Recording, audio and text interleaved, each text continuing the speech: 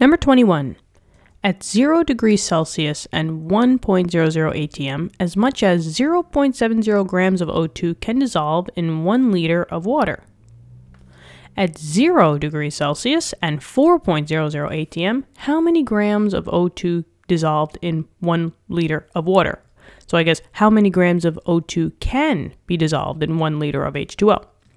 Okay, so it seems like we have this type of idea where you have kind of like a before and an after, right? They give you a temperature, a pressure, a gram amount, and a volume that all go together.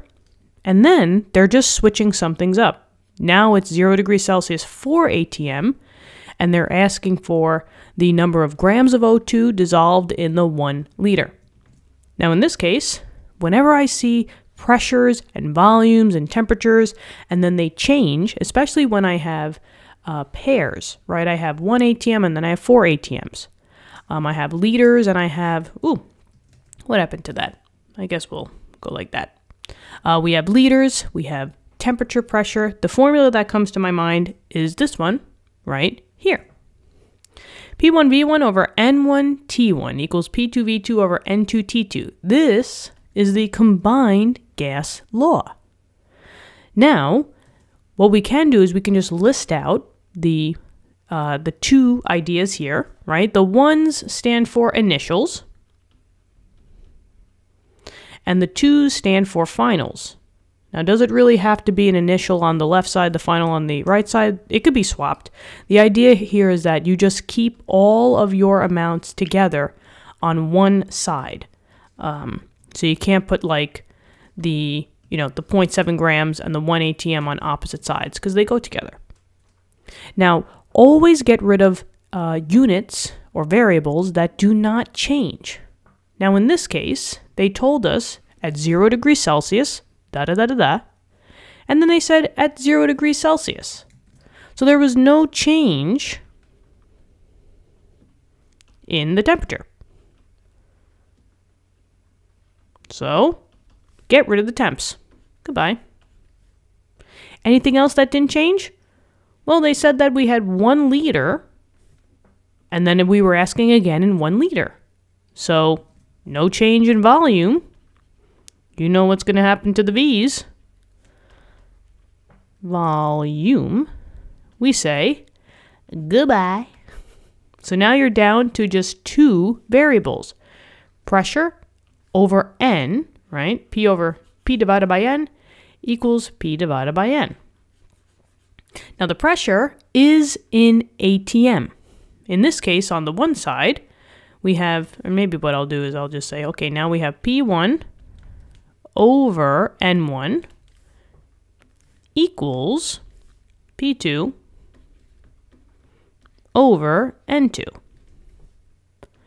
Now, your first pressure that they talked about was 1 atm, so that's going to go in the P1, right? 1 atm. And then they said now we have 4 atm, so the P2 is going to be 4. So now let's look at these N values. Now keep in mind that N is moles, not grams. So they first told us that I had 0.70 grams of O2. But I don't want grams, I want moles. So before I even use that formula, I just have to convert my grams into my moles. But how do I do that? Well, that's all the way back to the beginning of chem, right? Going from grams to moles, we always divide by the molar mass, the mm. So say molar mass. The information that's on the periodic table. Now in this case, you got 2 oxygens, and each oxygen on the periodic table is 16, but I have 2 of them, so 2 times 16 is a total of 32. So I'm just going to take my value and divide it by 32. So 0.7 divided by 32, I get, I guess we'll give it a couple of decimals, 0.0219. So that's what I'll put over here, 0.0219. And the thing that I'm trying to solve for here is X, the new moles, because the question asks how many grams of the O2. So let's see, I have 1 divided by 0.0219 equals 4, or I guess I'll just put 4 divided by X. Cross multiply, right? 1 times X is just X, and now we just have to do 4 times the 0.019. Now, we shouldn't be rounding because this isn't the final answer, so I'm going to take the initial value that they gave me and times it by 4. Just so that I get a more exact answer. So 0.0875. And this is now of the moles of the O2. But they wanted grams. So I just have to do a quick little conversion. So 0.0875 moles of O2.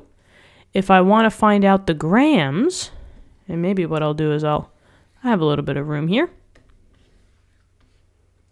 If I want to find out the grams of O2, now I'm going backwards. Moles 2 grams, you multiply by the molar mass. We did the math already that it was 32, so I just have to take that number and times it by 32. And I get 2.8 grams. And that is the final answer. So 2.8 grams of O2. Oh yeah. There you go. What'd you think? I hope this helped. Let me know in the comments. Thank you so much for viewing the video. Subscribe to the channel, and I look forward to helping you in more questions. I'm always here for you guys. We got tons of problems on the channel just for you, for all your topics that are in the chem course, okay? And I'm here every step of the way, all right? Good luck on those tests and quizzes. I'm rooting for you guys, and I'll talk to you soon. Okay, bye-bye.